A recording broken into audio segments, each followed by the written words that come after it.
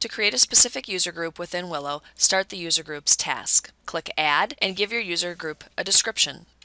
Maybe you advise the sophomore class. Edit it to add your members. If the group is going to consist of strictly staff members, make sure you select staff. If it's going to include strictly students, select students. And if it's going to consist of both students and staff, leave the membership role as not applicable. Add the members to your group by either typing in their last name and filtering for them, or scrolling through the list of users and placing a check mark next to their name.